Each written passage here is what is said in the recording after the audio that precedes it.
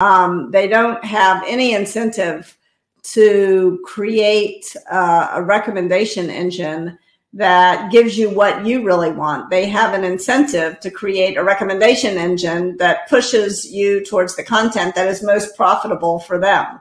And like, do we really want to give over that part of our, that selection criteria to a company that is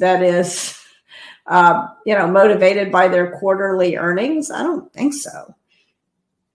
That's a big ceding of our intellectual life to an incentive that is in no way, shape, or form aligned with our own.